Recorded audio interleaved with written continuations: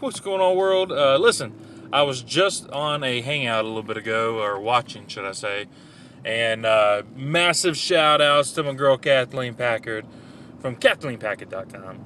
But she was able to be on there, and one thing that was interesting is anytime that you listen to Eben Pagan speak, Alex Mandossian too, because they're both just superb leaders and speakers and whatnot.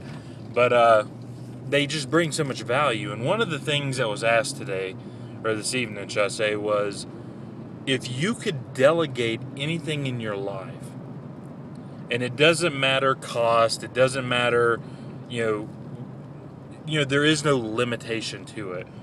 What would you delegate? And it's kind of funny because as I was sitting there, thinking about what I would delegate, if I could, if it was possible, would be learning. I said training, but Eben said the same thing, and it kind of just rings true because that is one of the most highest regarded things that you can do. And here's why I say this, because he's trained the trainers of the industry, if you get what I'm saying. He's like one of the top people out there, and people pay thousands upon thousands of dollars just to listen to him speak. And that's just to hear him speak. That's not even full training or like hour sessions or coaching or anything like that. Mark Overson had talked about in one of the trainings that he paid over $2,000 just for an hour. And that's back before Eben was as big as he is now. But I just want to stress the fact of what he was saying, because number one, it feels good to kind of align with something like that. But to understand that the most important thing that you can do is learn. And he used the example from Keanu Reeves' character Neo, saying in the Matrix he would just plug in. He would just download everything. Plug in, download, and you know exactly what's going on. But we can't do that. We actually have to get out there and do it. So if I could change anything, or delegate, should I say, I would delegate someone learning for me and then just downloading it into my mind. But for me personally, I think my biggest thing on what I would delegate if I could, all right, so there's two things right there. What would you delegate, period? If there were no limitations, anything at all, what would you delegate?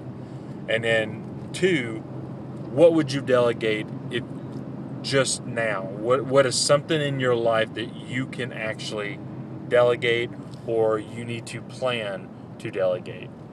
My thing would be, I would love to have somebody write my blog post for me. So I would like to delegate someone to do that.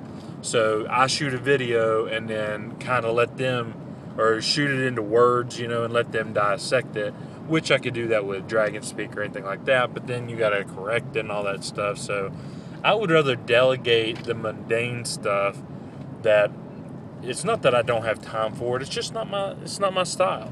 Biznut, he's a writer at heart, and like when you look up what his classification is in learning style and whatnot, writing is one of those big things for him. Not for me.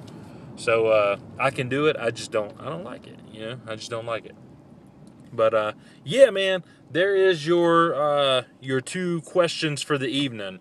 This is going to be two videos back to back because I shot one earlier today and I shot one right now after the video. But definitely think about it. What would you delegate if there were no limitations? Just hypothetical. In my instance, it's talking about learning. If I could delegate anything, it would be learning. Since I can't, and I can't download it into my brain, my thing to delegate would probably be all my content marketing. I would like to delegate that to somebody else that could do it easier, more fluent, but still keep my style inside of the post.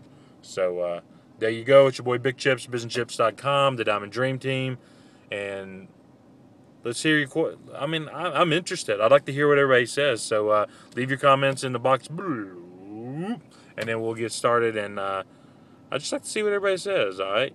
So make it a great day. I dare you.